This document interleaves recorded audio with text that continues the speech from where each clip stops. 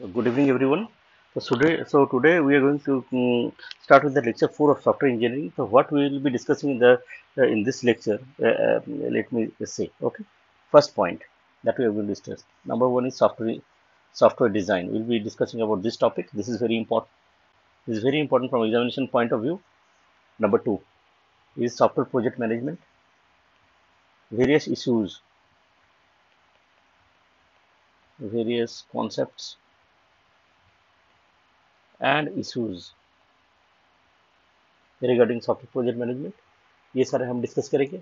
उसके बाद what will be discussing, let me tell you. Then after that we will be discussing the third is Gantt chart.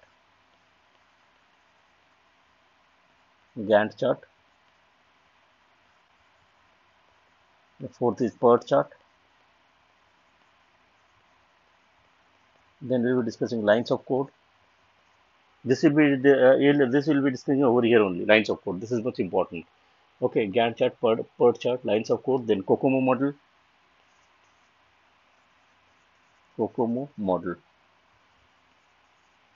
तो ये सारे जो topics है, this will be discussing today. So let's start with the software design part.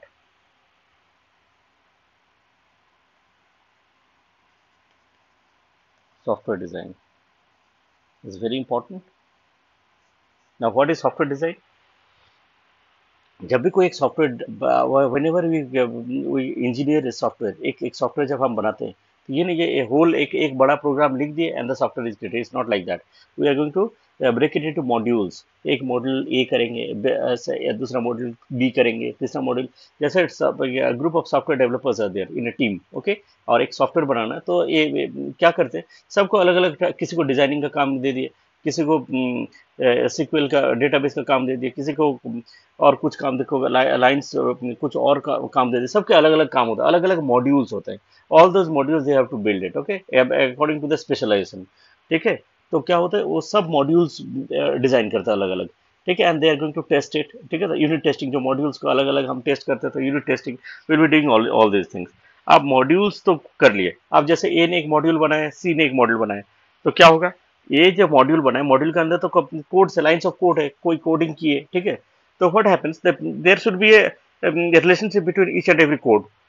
Okay, with in the module there should be relationship. लेकिन ए ने एक module बनाया, सी ने एक मॉड्यूल बनाया, देयर शुड नॉट बी माने डिपेंडेंसी बिटवीन द मॉड्यूल्स.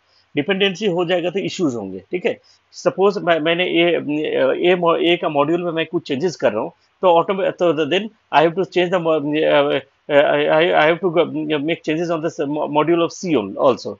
ठीक है, सी जो मॉड्यूल बनाएगा उसमें भी चेंजेस करने पड़ेंगे. तो क्या होगा, that they should be independent.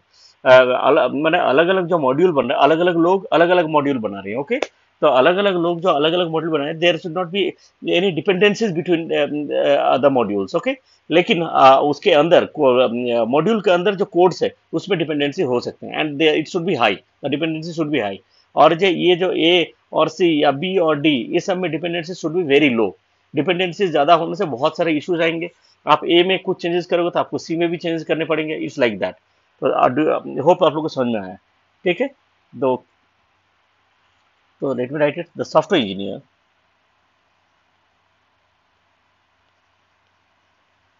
engineer must design all modules, must design all modules with goal of high cohesion and low coupling.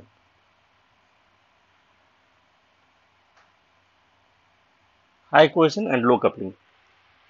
अब मैक्स जो मैंने बोल रहा था, जब मैक्सिमम जो रिलेशनशिप होते हैं, वो क्या होता है, means with in the module होते हैं. With in the module the relationship should be there. The maximal, we can write it, maximal relationships within module. इसको क्या बोलते हैं, cohesion. Or minimum relationships, that what I said, minimum relationships between modules उसको क्या बोलते हैं, coupling. Okay, ये terms आप लोग याद रखो, दिस इज वेरी इंपॉर्टेंट। तो what is this coupling? Coupling is the measure of degree, coupling is the measure of the degree of interdependence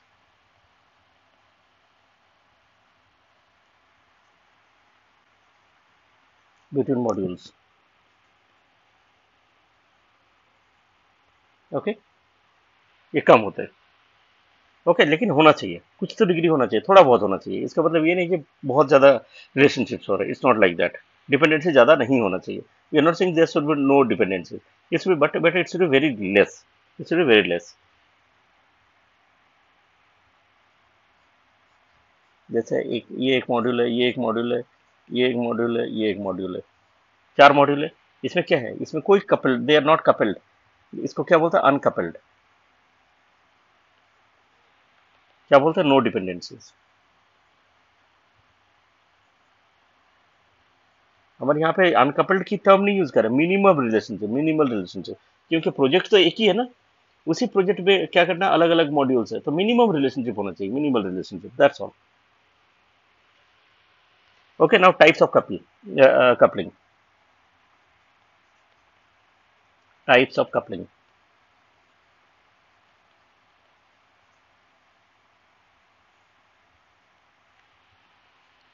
अब यहाँ पे लिखो data coupling,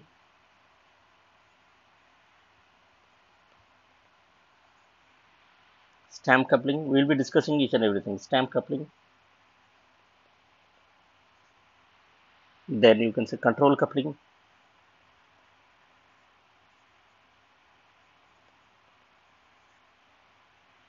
then external coupling,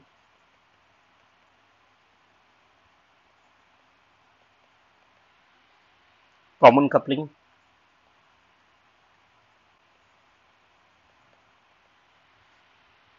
and content coupling.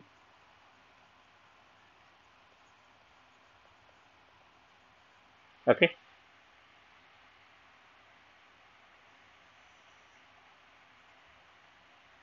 data coupling is the best and content coupling is the worst.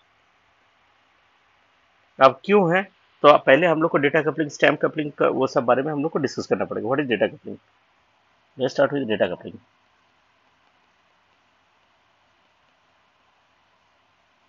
तो data coupling क्या है? तो module A and B is said to be data coupling if there dependency is based on the fact that they communicate by only passing data. माने ए और B क्या है, दो दो अलग अलग what is that known as modules है।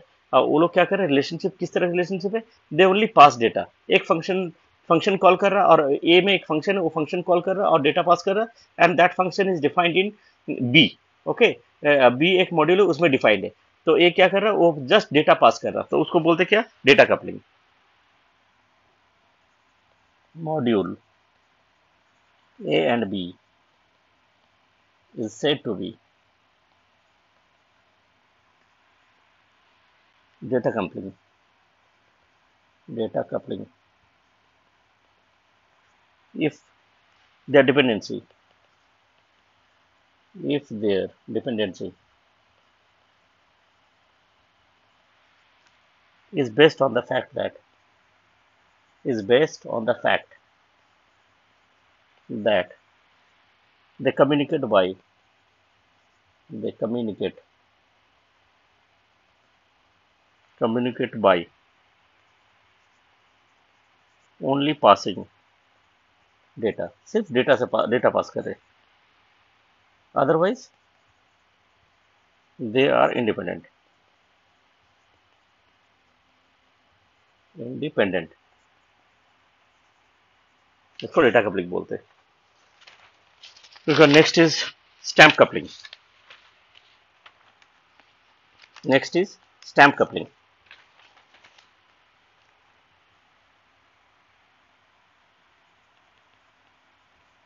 Stamp coupling, अब मैं थोड़ा शॉर्ट में लिखता हूँ।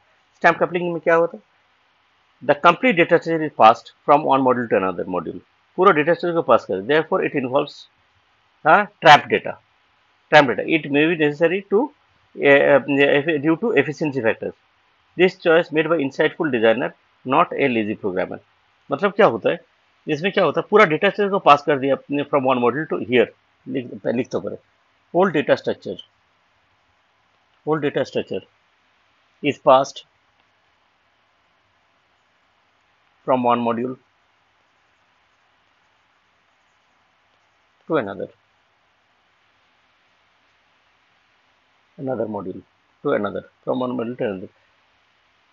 तो ये जब डेटा से पास करें तो उसके अंदर डेटा भी पास हो जाएंगे. तो it involves, therefore it involves trap data. Okay, तो ये क्या होता है, मीन्स जब एक पूरा डेटा, फिर क्या होता है, जो दूसरे मॉड्यूल में दूसरे मॉड्यूल में जब डेटा, यही डेटा स्ट्रक्चर को पास कर देते हैं, वहाँ पे हमें डेटा स्ट्रक्चर को डिफाइन नहीं करना पड़ता. तो क्या हो रहा है, that is the work of A smart programmer. It is the work of A smart programmer, work of A smart programmer. वहाँ पे फिर डिफाइन नहीं करने की जरूरत है. तो that is stamp coupling. Okay, अब होता है control coupling. Control coupling, control coupling. अब कंट्रोल कपलिंग क्या होता है, देखो इसमें ये होता है, the degree by which one software component influence the execution of another software component, इसको बोलते हैं कंट्रोल कपलिंग. ठीक है, एक मीन्स क्या, एक कंपोनेंट का वजह से दूसरा कंपोनेंट भी कुछ ना कुछ एग्जीक्यूशन कर रहे हैं, तो that is not control coupling. Okay, माने one coupling, one module is controlling another module, तो उसको कंट्रोल कपलिंग बोलते हैं. One module influencing, you can say, influencing another module. Okay, एक होता कॉमन कपलिंग. कॉमन कपलिंग, अब कॉमन कपलिंग में क्या होता है, when multiple modules have read and write access to the same global data, it is called common or global coupling. मैंने कहा multiple coupling, multiple modules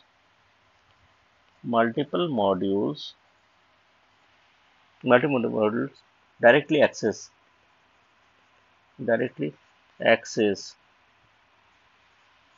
or modify, directly access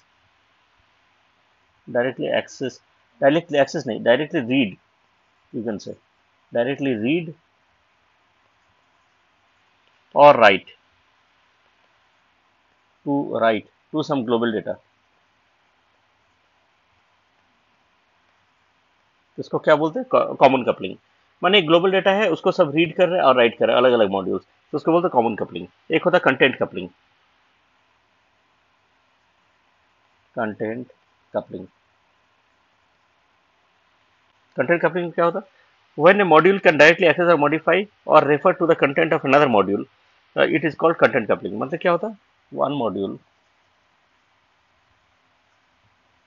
directly access or modify the content of another module.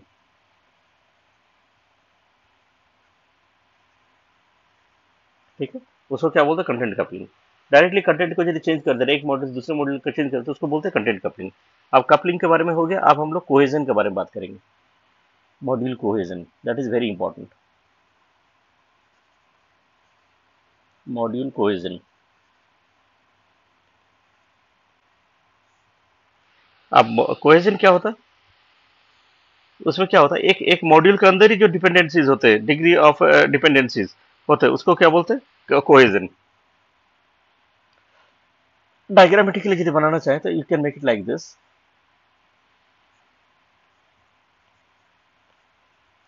ठीक है, इसको cohesion को क्या बोलते हैं, degree of interaction with in module.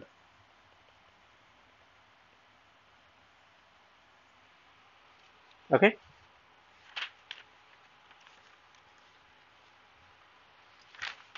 With in module. अब टाइप्स ऑफ कोहेजन क्या क्या है, let's see.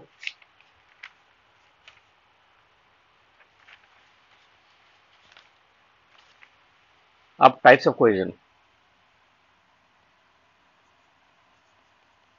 Types of cohesion paper में आएंगे ही क्वेश्चन इससे। टाइप्स ऑफ कोहेजन,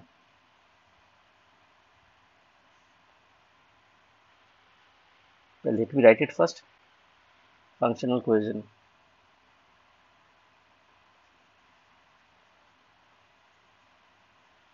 कोहेजन, एक होता सीक्वेंशियल कोहेजन,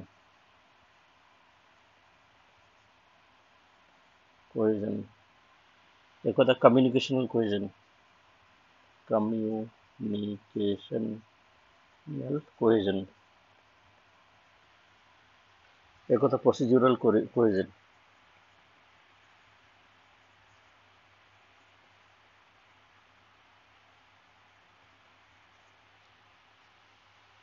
एक होता टेम्पोरल कोहेजन,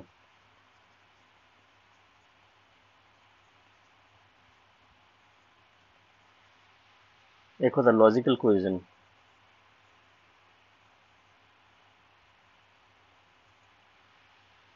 एक होता coincidental cohesion.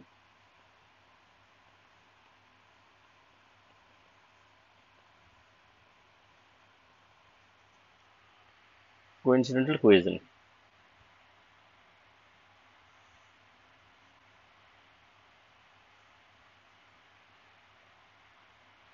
this one is the best, functional is the best, and coincidental is the worst। coincidental चाहिए नहीं हमें, worst। Okay, this is the thing. अब हम क्या करेंगे, एक एक कोहेजन के बारे में हम लोग डिस्कस करेंगे। फंक्शनल क्या होता है, शॉर्ट में, बिल्कुल in short we will be discussing functional cohesion.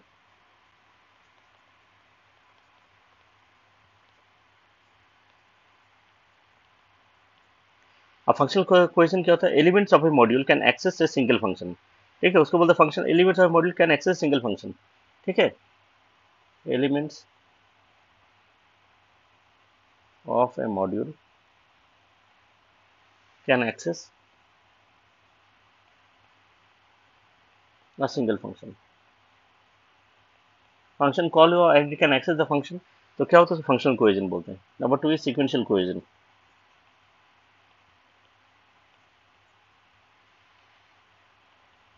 Sequential cohesion, इसमें क्या होता है, इसमें when the output of one element serves as input to another and so on, it is called sequential। understood?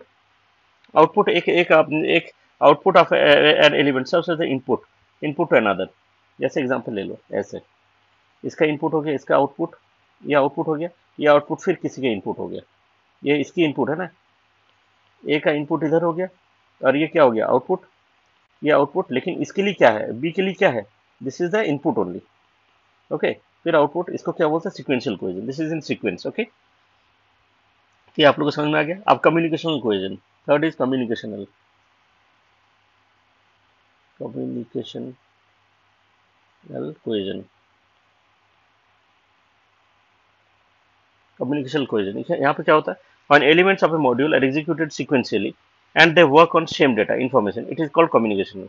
क्या होता है, elements of a module, elements of a module are executed sequentially। वही sequentially हो गया, executed sequentially and they work on same data, and they work on same data, and they work on same data।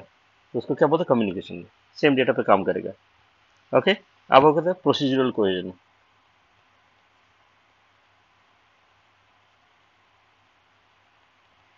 अब इसमें क्या होता है, when elements of a module are executed sequentially in order to perform a task, इसको बोलते हैं procedural cohesion. executed sequentially, executed elements, रुको एक minute, let me rub it, elements, हाँ, execute sequentially, elements execute sequentially in order to perform in order to perform a task. ठीक है, उसको बोलते हैं प्रोसीजरल कोहेजन। एक होता है टेम्पोरल कोहेजन। शॉर्ट शॉर्ट में बिल्कुल बता रहा हूँ, यही लिखना आपको पेपर में, टेम्पोरल कोहेजन। अब इसमें क्या होता है, when elements execute in same time span, उसको क्या बोलते हैं, temporal. When elements execute execute in same time span.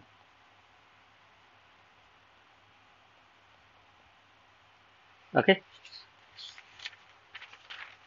अब एक होता है लॉजिकल कोहेजन।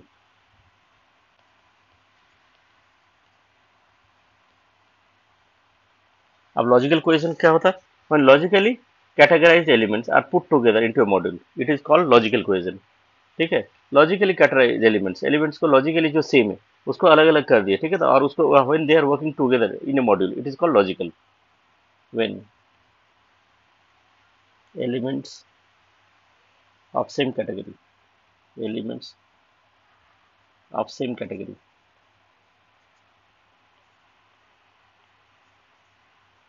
अब सेम कैटेगरी कैसे, logically work together, work together in A module, तो उसको क्या बोलते हैं, लॉजिकल। ओके। एक होता है कोइंसिडेंटल, इत्तेफाक इसको बोलते हैं। कोइंसिडेंटल जो भी है वो बुरा ही होता है। जैसे कोई कोइंसिडेंटली आई डिड समथिंग, क्या होता है, we take it as a negative thing, coincidental कोइजन। Okay, तो इट इज क्या है, it is unplanned, unplanned and random कोइजन, and random कोइजन। ठीक है, ठीक है, it is unplanned and random कोइजन, बस इतना ही। तो ये कोहेजन कपलिंग, ये तो आप लोग को क्लियर हो गए। ठीक है, now we are going to discuss about software project management. This is very important, तो let's discuss about software project management. इसमें कॉस्ट एस्टिमेशन हर चीज के बारे में बात करेंगे। Software project management,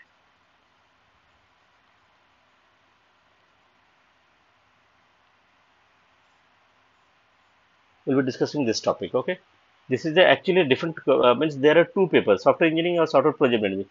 Software project management is a different paper. Okay, those has been means combined together और उसको एक पेपर कर दिया, लेकिन but actually these are two papers. Okay, तो सॉफ्टवेयर प्रोजेक्ट मैनेजमेंट क्या है, it is the process of planning, it is the process of planning, managing, organising, planning, organizing, you can say organizing and controlling resources, and controlling resources, and controlling resources and activities, and activities to successfully deliver, to successfully deliver a software project. Okay, तो क्या है software project management, it is a process of planning, organising and controlling resources and activities to successfully deliver a software project. तो उसमें क्या क्या हो सकता है, प्रोजेक्ट प्लानिंग होता है, टीम ऑर्गेनाइजेशन, कौन कौन सा बंदा को टीम में लिया जाए, दैट इज ऑल्सो थिंग। तो इसमें क्या क्या होते हैं चीजें, कॉम्पोनेंट्स क्या क्या होते हैं, components of SPM, components of SPM. Number one is project planning, project plan होते हैं पहले। प्रोजेक्ट प्लानिंग में क्या होता है, प्रोजेक्ट इसमें क्या होता है, प्रोजेक्ट ऑब्जेक्टिव्स होते हैं, स्कोप होते हैं, डिलीवरेबल्स होता है, कब डिलीवर करेंगे। ठीक है, तो उसके बाद इसमें क्या होता है, let me right it, that would be better I think. Objectives, project objectives, project objective, उसके बाद क्या होता है, स्कोप, डिलीवरेबल्स, डिलीवरेबल डिलीवरी कब होगा। ठीक है, तो डिलीवरेबल्स कोई नया टर्म नहीं है, deliverables as well as estimation, as well as estimation, ये सारे प्रोजेक्ट प्लानिंग में होता है। जैसे प्रोजेक्ट कितने टाइम लगेंगे, सपोज एक प्रोजेक्ट में एक एक प्रोजेक्ट आया, उसको करने में 6 महीने लग रहे, तो 6 महीने में कितनी मैन पावर चाहिए, ठीक है। उसके बाद प्रोजेक्ट करने में कितना टाइम लगे और उसमें कितने खर्चे हो रहे, उसमें खाने पीने का खर्चे भी आएंगे, ठीक है। तो when A programmer software developer is there, तो वो बार बार चिप्स भी खाएंगे, उसके बाद कोक भी पियेंगे, कहीं मन करे कॉफी भी पियेंगे, तो ये भी खर्चे इंक्लूडेड है उसमें, ठीक है। उसके बाद ये कितने टाइम लग रहे हैं, यदि उस टाइम पे यदि ना कर पाए तो कितने और एक्स्ट्रा खर्चे लगेंगे, या विद इन 6 महीने का टाइम दे, 6 महीने में 10 लोग हैं, 10 लोगों में जब नहीं हो रहा, मीन्स एक माइलस्टोन होता है, जो एक महीने में इतना काम हो जाना चाहिए, दूसरे महीने में इतने काम हो जाना चाहिए, तीसरे महीने में इतने, माइलस्टोन के बिना नहीं होंगे, कुछ दिख नहीं रहे। जैसे एक आप बिल्डिंग बना रहे हो, ठीक है, तो when you are making a building, building में क्या होता है, एक एक डिजाइन होता है। तो क्या व्हाट हैपेंस, द जो सिविल इंजीनियर क्या करता है, वो डिजाइन देखते हैं and he looks after the building, how much work is done, he understands. लेकिन यहाँ पे कुछ nothing is there, everything is वेग, कुछ दिख ही नहीं रहा मुझे, ठीक है। तो क्या करेंगे, एक माइलस्टोन दिया जाता है, उस माइलस्टोन में माइलस्टोन क्या क्या चीजें हुए वो फिर वो चेक करते हैं, अंडरस्टूड जी, इतना हुए क्या नहीं। तो this are also the things. आप सपोज वो करते करते मीन्स खर्चे तो उन्होंने निकाल लिए जितने खर्चे होंगे, उसके बाद उस टाइम पे नहीं हो रहे 6 महीने में, फिर क्या करेंगे, 6 महीने में हो नहीं पा रहा 10 जन से, तो फिर क्या करेंगे, he will be taking more people into the project, he will be, more people will be joining, तो उसमें एक्स्ट्रा खर्चे क्यों होंगे, everything is estimated, everything, project planning, estimation, everything is there, ये ठीक है। उसके बाद क्या होता है, इस काम को प्रोजेक्ट को शेड्यूल किया जाता है, शेड्यूल इस टाइम में ये करना है, दूसरे टाइम में ये करना है, वो will be discussing through Gantt chart and part chart, do not worry about it. उसके बाद क्या होता है, वर्क ब्रेकडाउन स्ट्रक्चर, अब उसको जो काम हो उसको ब्रेक डाउन, अलग अलग टुकड़े में ब्रेक करेंगे, इस दिन में ये होना चाहिए, टेस्टिंग होना चाहिए, इस दिन में प्रोजेक्ट प्रोजेक्ट के ये कोड होना चाहिए, डिजाइनिंग के इतने पार्ट होना चाहिए, ऐसे करके वर्क ब्रेकडाउन स्ट्रक्चर भी होते हैं, एवरीथिंग एस्टिमेशन। उसके बाद क्या होते हैं, प्रोजेक्ट शेड्यूल। वो आप लोगों को समझ में आ गया मैं क्या बोलना चाह रहा हूँ, प्रोजेक्ट शेड्यूल है बहुत मजेदार चीज ये। उसके बाद work breakdown structure, work breakdown, breakdown structure. अब सारी बातें करने का टाइम है नहीं, that's the thing. Let me take some sheets, please wait.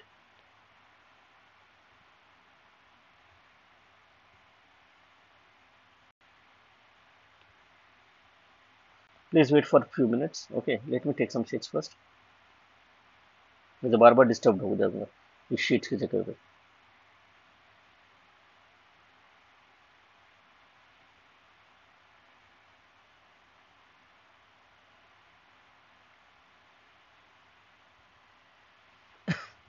One second, okay, now we can start.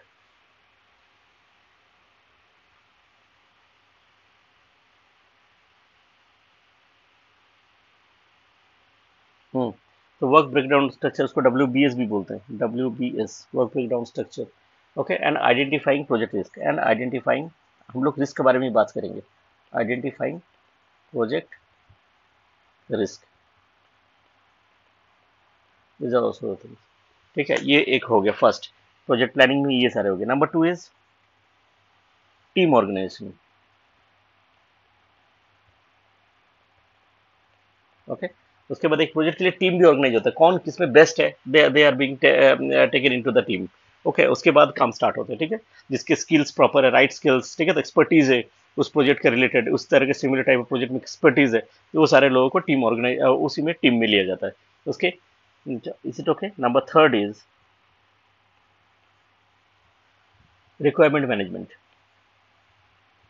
Requirement management. अब रिक्वायरमेंट मैनेजमेंट में क्या होता है, it involves gathering and analysing user requirements, gathering and analysing user requirements, ठीक है। उसके बाद documenting them in clear, properly लिखना, ठीक है। उसके बाद managing changes to the requirement through out the project life cycle, उसके बाद जो भी चेंजेस है वो सारे डॉक्यूमेंटेड होना चाहिए, एवरीथिंग शुड बी रिटन, ठीक है, वो एक हो गया। उसके बाद नंबर 4 इज प्रोजेक्ट ट्रैकिंग, वही through milestones that I told you.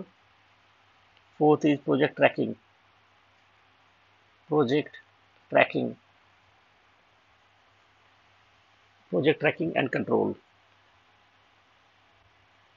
Project trekking and control में क्या होता है, this involves monitoring the project progress, कितना काम हुआ है, ठीक है, थ्रू डिलीवरेबल्स, ठीक है। Project managers use various techniques such as progress report भी मांगेंगे, माइलस्टोन ट्रैकिंग, माइलस्टोन ट्रैकिंग, ठीक है, project reports and regular meeting to keep the project on track, regular meeting करेंगे, okay, to keep the project on track with in the defined constraints, okay. तो ये सारी चीजें project trekking and control के part है।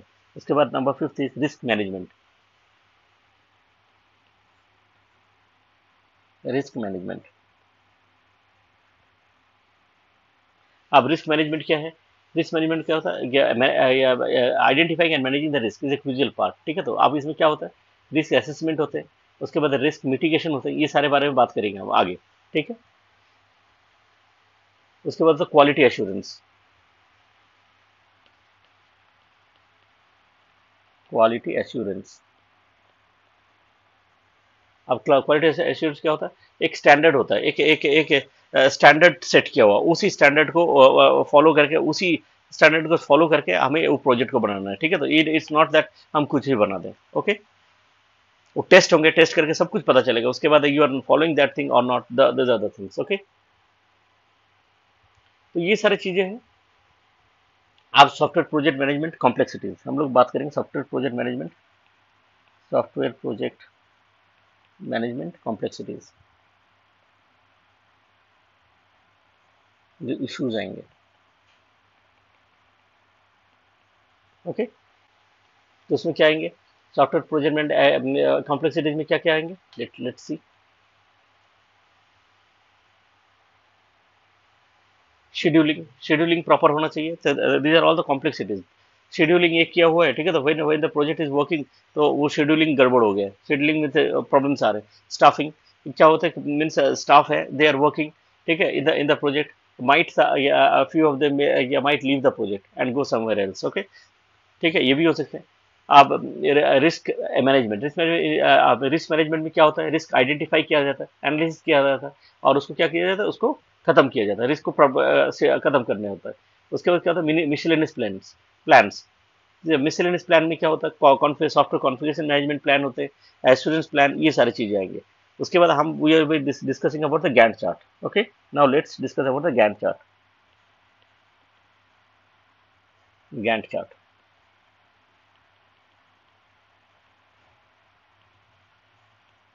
What ever I am saying वो हिंदी में आप लिख लीजिए, हिंदी इंग्लिश जिसमें भी लिख लीजिए, तो so that you can have it in your brain. Okay, अब सॉफ्ट गैन चार्ट क्या है? It is a visualisation, visual tool, visual tool जो आंखों से दिखता है, used in project management to plan. Visual tool, visual tool used in project management, used in project management, PM मतलब project management लिख दिए। ठीक है, तो to plan, to plan schedule, to plan schedule and track टास्ks and activities over time. Okay, उसको बोलते हैं, ये है, this is the Gantt chart. Okay, उससे क्या होता है? टास्क आइडेंटिफिकेशन होते हैं, इसमें क्या क्या चीज होते हैं? Number 1 task identification, task identification. Number 2 is task sequencing, sequence कैसे काम करेगा। ठीक है, तो ठीक है, will be discussing an example that would be help you. Okay, number 3 is timeline creation, कितने टाइम में कौन सा मॉड्यूल होना चाहिए, everything will be created over here only. Okay, fourth is task representation,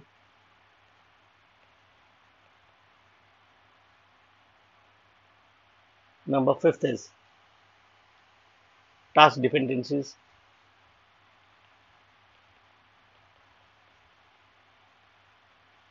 इतनी सारी बातें इस चार्ट के थ्रू से हमें मिल जाएंगे, समझ में आ जाएगा।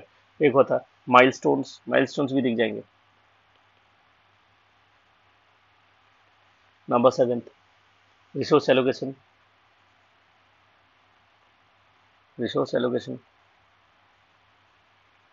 Number 8 project trekking, progress tracking, progress कितना प्रोजेक्ट हुआ है, progress tracking.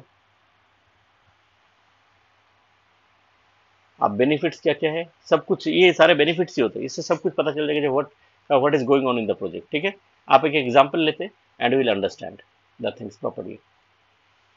Let me take an example.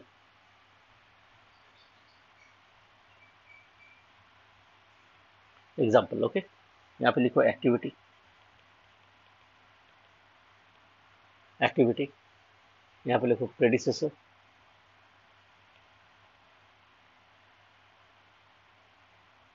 और यहाँ पे लिखो ड्यूरेशन, टाइमलाइन दिया हुआ है, duration it is given like this.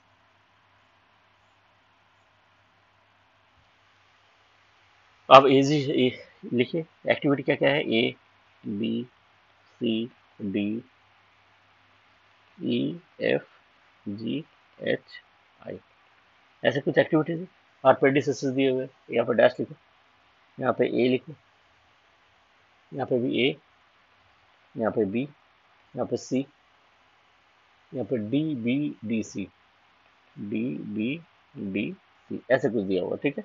Predecessor इसके बाद क्या हो रहा है वही चीज, और ड्यूरेशन दिया हुआ 232 232 232 342 342 342 132 132, ओके। अब क्या होता है, कभी कभी पेपर में क्या पूछ लेते हैं, जो ऑनलाइन असाइनमेंट सिस्टम, उसका उसका आप ज्ञान चार्ट बना दो, ठीक है। तो अब ऑनलाइन असाइनमेंट सिस्टम में क्या क्या होता है आप पहले बताइए। पहले होते हैं there is a question, question को फिर क्या करता है, you note it down in the copy, उसका पहले क्वेश्चंस को, क्वेश्चंस को देख के आप क्या करते हैं कि सॉल्यूशन लिखते हो, तो उसका टाइमलाइन होता है, एक फर्स्ट क्वेश्चन लिखने में कितना टाइम लग रहा है, सेकंड क्वेश्चन लिखने में कितने टाइम लग रहे हैं, ऑल दिस थिंग्स। तो वो क्वेश्चन नंबर आप सोच लो A B C D E F G, ठीक है। तो और प्रेडिसेसर ए का बादी बी होगा, बी का बादी सी होगा, इस तरह से आप ये प्रेडिसेसर लिख दोगे और ड्यूरेशन लिख दोगे। ये करने में 1 दिन लगेगा, वो करने में 3 दिन लगेगा, सी वाला क्वेश्चन करने में आधा दिन में हो जाएगा, डी वाला क्वेश्चन करने में 1 दिन लगेंगे, इस तरह के आप ड्यूरेशन दे दोगे, ऐसे करके ही करोगे। अब आप लोग को ऑनलाइन मैनेजमेंट सिस्टम या ऑनलाइन, या उसका मतलब ये नहीं कि उसका पूरा शेड्यूल या ऑनलाइन बैंकिंग सिस्टम दिया तो उसका गैंट चार्ट बनाओ, कैसे बनाओगे, उसका नहीं बना पाओगे। तो आप you take this as the activities, this are the activities of the online banking system, और इस तरह से आपको बनाना है, अंडरस्टूड। तो you take this example everywhere and you will get marks, I am telling you, okay. Now let's start. यहाँ पे लिखो ए एक्टिविटी, इधर एक्टिविटी हम लिखेंगे A B C D E F G H I, these are all the activities, activity, okay. और यहाँ पे क्या होगा, ये ड्यूरेशन, इधर ड्यूरेशन,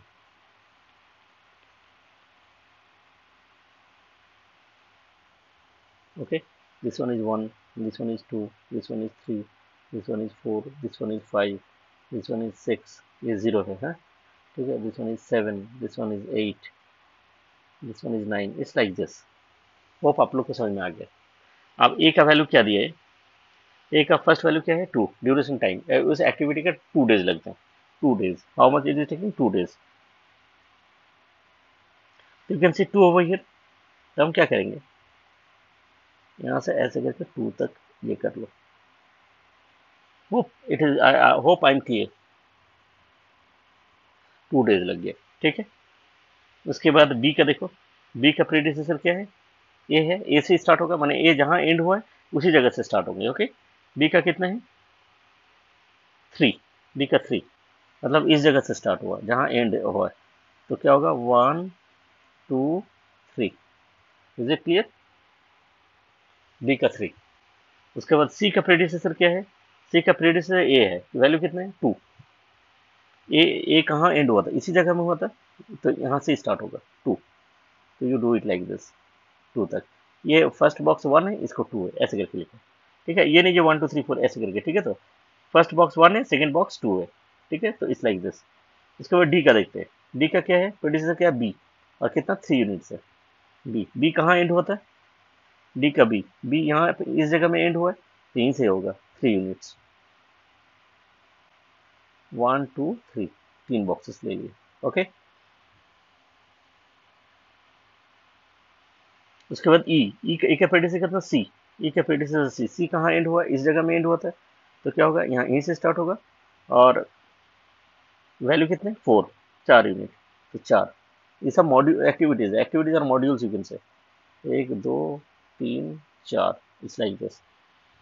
उसके बाद एफ, एफ का कितना 2, डी के बाद, डी का जहाँ एंड हुआ वहाँ से, डी कहाँ एंड हुआ इस जगह में एंड हुआ है ना, तो यहाँ से स्टार्ट होगा 2, इट्स लाइक दिस।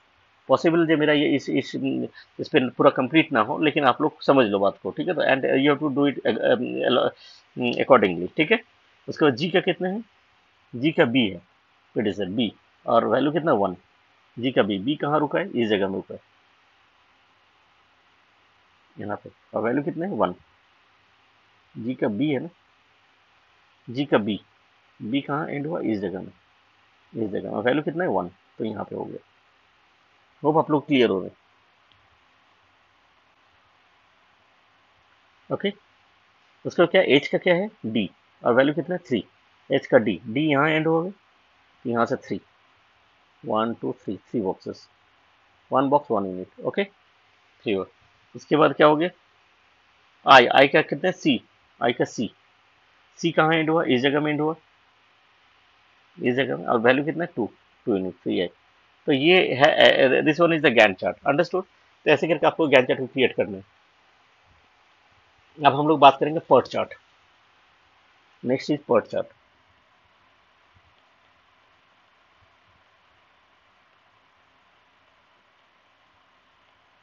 अब पर्ट चार्ट क्या होता है, इसको बोलते हैं project evaluation and review technique, project evaluation and review technique. होता क्या है, विल डिस्कस, ठीक है। इसको ये क्या करता है, इट इज इसको ये network diagram, it is actually network diagram, ठीक है। And this is a visualising tool, ये भी आप आंखों से देख सकते हो, using project management to represent and analyse interdependence between the task, किसके साथ किसका रिलेशनशिप है वो पता चल जाएगा, between the task in a project, इसलिए हम पॉट चार्ट यूज करते हैं। ये क्या करते हैं, एनालाइज एनालाइजेज interdependencies interdependencies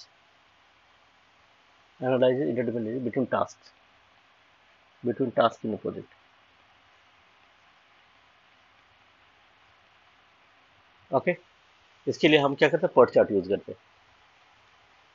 अब कैसे करते, क्या है क्या नहीं, वो तो हम क्या करेंगे, डायरेक्ट एग्जांपल लेके समझते हैं, ओके। यहाँ पे let me take an example.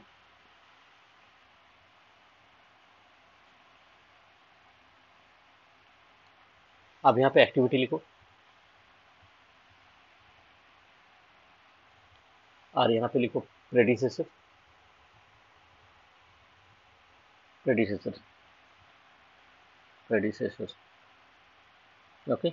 अब एक्टिविटी में क्या है, ए बी सी डी से, A B C D E F G H I जे के, मैंने ये लिख दिया।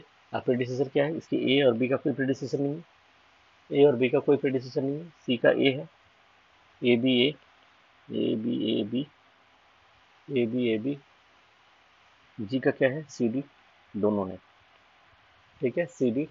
एच का क्या है एफ जी, ओके। आई का क्या है ई, और जे का क्या है एच आई, और के का क्या है जे, इस तरह कुछ। तो आप इसका नेटवर्क डायग्राम बनाएंगे कैसे, दैट लेट्स सी, ओके। पहले व्हाट वी विल डू, ऐसे बना, ए और बी का तो कोई नहीं है, कोई प्रेडिसेसर नहीं है, तो एक ही नोड से हम ए और बी लिखो, ये ए है ये बी है, वन सेकेंड, ये है ये बी है, इज इट क्लियर, ए और बी कर लिए। अब सी का प्रेडिसेसर कौन है, ए, सी का प्रेडिसेसर ए है, सी का प्रेडिसेसर ए, सपोज मैं सी लिख दिया, सी का प्रेडिसेसर ए, ठीक है, इतना फाइन है। डी का प्रेडिसेसर बी, डी का प्रेडिसेसर बी, यहाँ पे डी लिख दो, और इसका प्रेडिसेसर कौन है बी, इतना फाइन है, कोई प्रॉब्लम नहीं, इतना तो हमने कर लिया। ई का प्रेडिसेसर ए, ई का प्रेडिसेसर, ई का प्रेडिसेसर ए है, उसका मतलब क्या हुआ, मुझे मुझे ई प्रेडिसेसर ए है, तो यहाँ पे ई लिख दो, इतना तो कर सकते हैं, ई का प्रेडिसेसर ए, ये भी हो गया। एफ का प्रेडिसेसर बी, एफ का प्रेडिसेसर बी, एफ का प्रेडिसेसर बी, एफ का प्रेडिसेसर बी, क्योंकि बी से आ रहे, ठीक है। ठीक है, एफ का प्रेडिसेसर बी, ऐसे करिए। उसके बाद जी का प्रेडिसेसर, जी का प्रेडिसेसर क्या है, सी and D, this is C and this one is D. जी का predecessor C and D both, जी का प्रेडिसेसर सी एंड डी मतलब क्या होगा,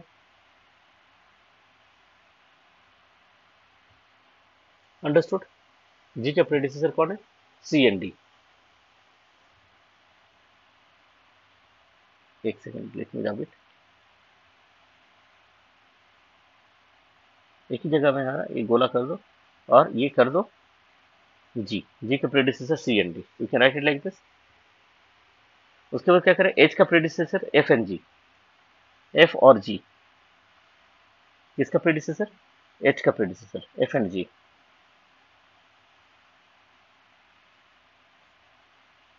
एच के प्रेडिसेसर एफ एंड जी, ये भी ठीक है।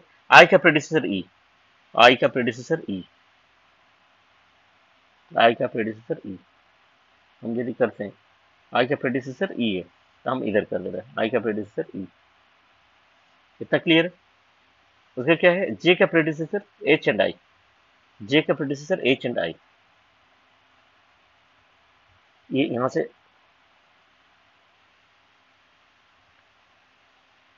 ये गलत हो ना, एक गलती हुई है, तो I did a mistake over here, let me rub it. ऐसे दिया हुआ, हम क्या करेंगे, फिर इसको ज्वाइन करने के लिए इस तरह से हमें खींचना पड़ेगा, we can not do that thing. हम क्या करना पड़ेगा, एक ही जगह में ये एच को भी यहाँ पे लेके जाना पड़ेगा, तो how to do that,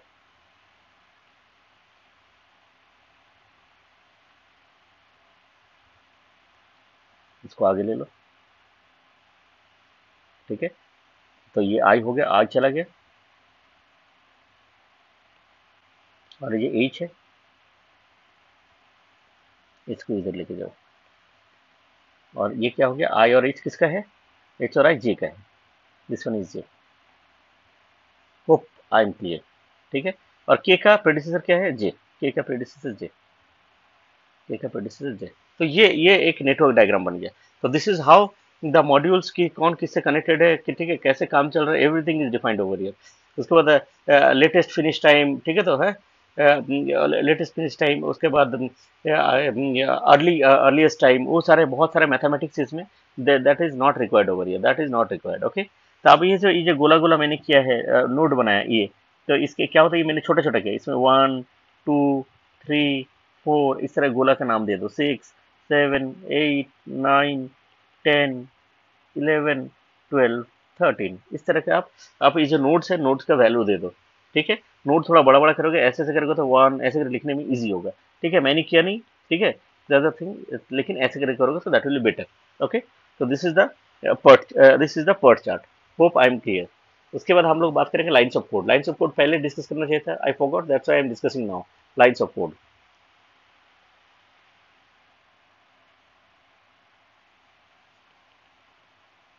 Lines of code is also very important, very very important.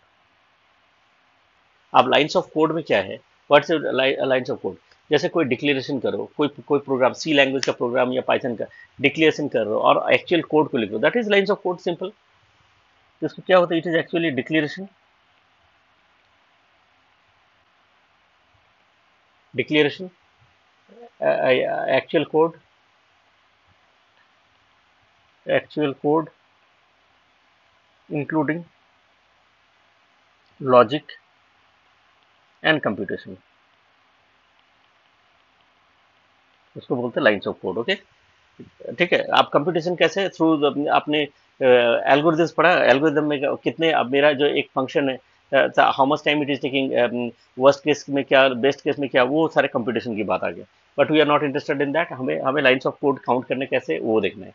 अब लाइन्स ऑफ कोड में कौन कौन सा चीज नहीं है,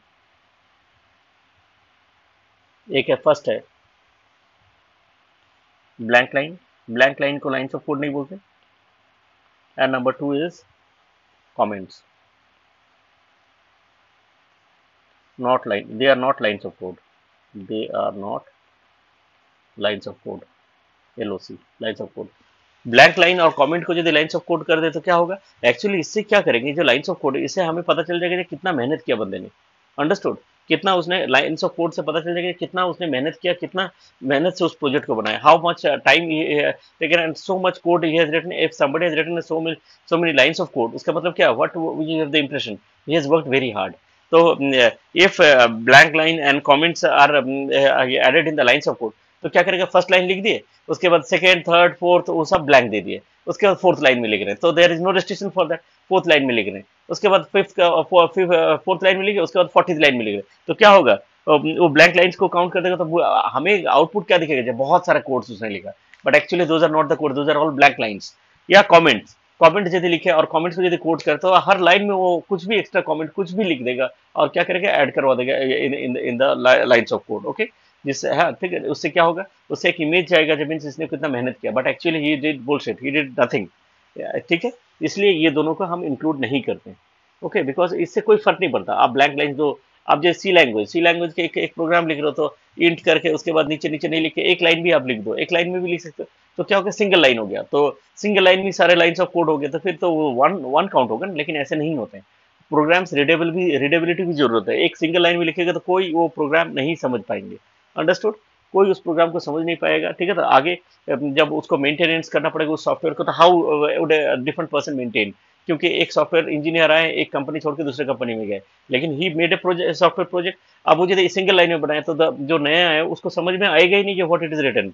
ओके, दैट्स वाई क्या होता है, एक एक लाइन माने क्या होगा, डिक्लेरेशन, उसके बाद आगे कंडीशन, उसके कंडीशन के अंदर बहुत सारे बातें, तो ऐसे करके लिखते हैं, जैसे एक नॉर्मल फॉर्मेट में हम लोग सी लैंग्वेज के लिखते हैं, उसी फॉर्मेट में सबको समझ में आ जाता है, सिंगल लाइन में लिखने से समझ में नहीं आएंगे। Understood.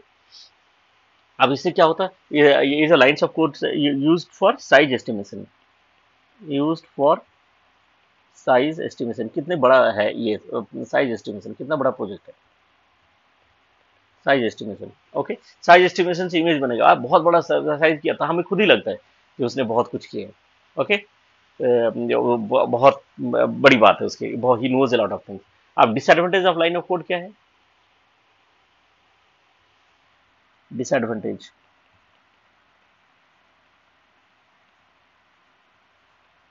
Of lines of code, number one, it is language dependent.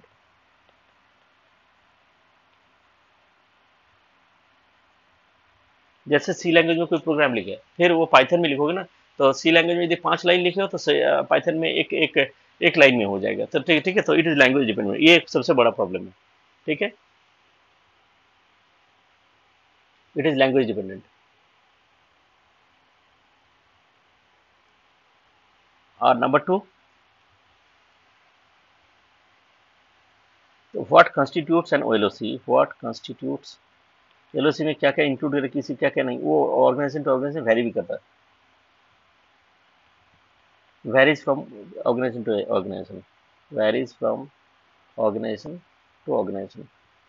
कुछ ऑर्गेनाइजेशन उसको सपोर्ट करेंगे, कुछ ऑर्गेनाइजेशन अलग तरीके से सपोर्ट करेंगे, actually this is the universal, लेकिन ऑर्गेनाइजेशन में थोड़ा सा चेंजेस करते हैं वो लोग। ओके, आप एक एग्जांपल ले लो, for I equal to 0, I less than equal to 5, I plus plus,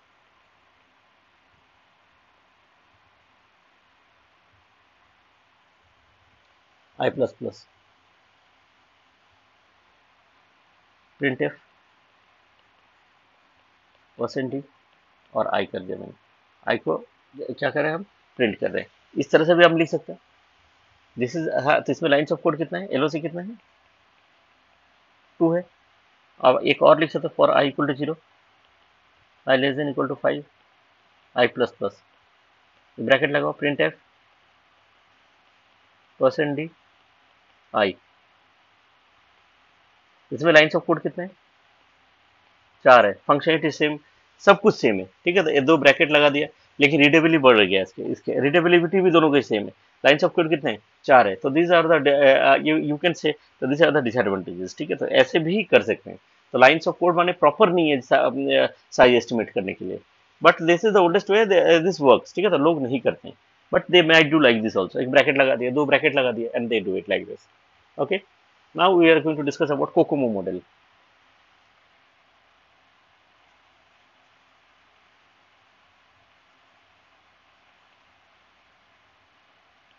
Kokomo model. Now Kokomo model होता क्या है? कोकोमो मतलब होता है कंस्ट्रक्टिव कॉस्ट मॉडल। वो कॉस्ट निकालने के लिए ये कितने टाइम लगेंगे, ये कितना एग्जीक्यूशन टाइम लगेंगे, ऑल दीज थिंग्स हैं।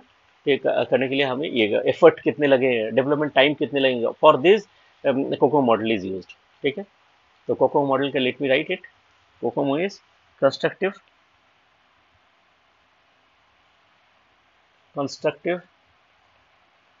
Cost model. Okay, it is proposed by Boehm. It is proposed by BOEHM, Boehm in 1981। ठीक है, इसने किया था। यहाँ से इससे क्या क्या करते हैं? It is used to estimate the time. Number one, estimate time. Estimate. Estimate time. Number two, number of people included in the project. Number of people. Estimate time, development time, और एक होता है number two, effort. You can say effort.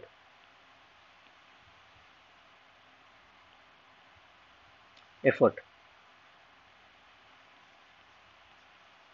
Effort, ये दोनों निकालने के लिए हम यूज करते हैं। ओके, अब कोकोमो थ्री टाइप्स की है।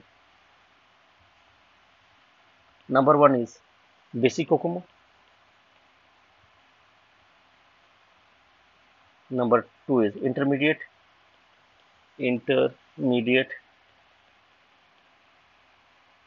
Kokomo, and number three is complete Kokomo. Okay, ये तीन है। अब हम लोग बात करेंगे बेसिक कोको मॉडल की। This is the most important, basic cocoa model. अब क्या होता है, बेसिक कोको मॉडल क्या है? Is a single variable heuristic model. ठीक है, अब क्या करते हैं, इसमें क्या करते हैं हम, एफर्ट और डेवलपमेंट टाइम दोनों निकालते हैं। बेसिक कोको मॉडल की बात कर रहे हैं हम लोग अभी। इसमें क्या होता है, हम क्या क्या निकालते हैं, एक एफर्ट निकालते हैं। Effort equal to A1 into के LOC। ये क्या होता है, के लाइन्स ऑफ कोड। ठीक है, जितने लाइन्स ऑफ कोड है, to the power of A2 into person per month. Development time क्या होता है, टी डेव, इसको डेवलपमेंट टाइम बोलते हैं। Will discuss everything, okay, do not worry. Equal to B1 into effort, और ब्रैकेट में क्या करेंगे, B2 to the power of B2 month, कितने टाइम लगेंगे। Okay, development time.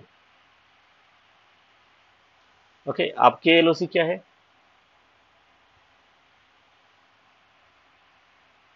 के LOC क्या है, kilo lines of code. Kilo lines of code. Okay, kilo lines of code. और A1 A2 और A1 A2 B1 B2, ये सारे क्या है, these are the constants for each category of software product, for each category of software product। कौन सा category है वो क्वेश्चन में दिया रहेगा। Okay, software product. और टी डेव क्या है, एस्टिमेटेड टाइम। टी डेव क्या है, एस्टिमेटेड टाइम। एस्टिमेटेड टाइम, और एफर्ट तो आपको पता है, एफर्ट क्या है, इन पर्सन मंथ्स। ठीक है, number two is intermediate COCOMO.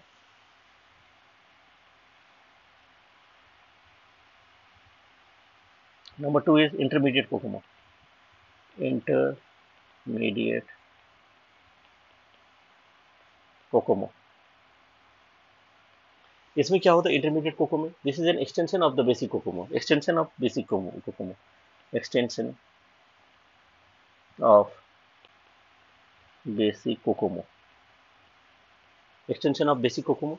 और इसमें क्या होता है, 15 एडिशनल प्रेडिक्टर्स यूज होते हैं। Okay, to estimate the value और cost. 15 additional predictors used to estimate the value or cost, estimate the value और cost, ठीक है. Factors, predictors मतलब factors add होते हैं, ठीक है. We do not need those now. Number 3 is complete COCOMO. Complete COCOMO क्या है? Extension of this, extension of intermediate COCOMO. Okay. हाँ, तो ये क्या है? This model is phase sensitive. It does not depend on any phase. It is use to calculate the amount required to complete each phase. मैंने क्या होता है? Phase sensitive. ठीक है, ये इसमें एक एक it is phase sensitive. You can say it is phase sensitive. एक एक फेज को कैलकुलेट करते हुए आगे चलना पड़ेगा. ठीक है, दैट्स ऑल. इतनी ही आपको जानना जरूरी है, ज्यादा जरूरत नहीं है. तो this are the topics that we discuss today. Hope आप लोग को समझ में आ गया. ठीक है, एक और टॉपिक मेरा छूट गया है. ठीक है, तो that is from the testing part that will be discussing, that would come in your paper. Okay, तो ये सारी चीजें आप लोगों को करना है. Software design, एससीपीएम, Gantt part, LOC, Kokomo, these are very important. And please wait for a minute. Wait for a second, please.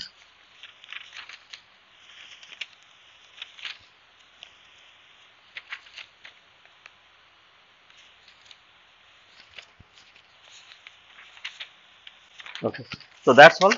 Thank you. Bye. Take care and all the best.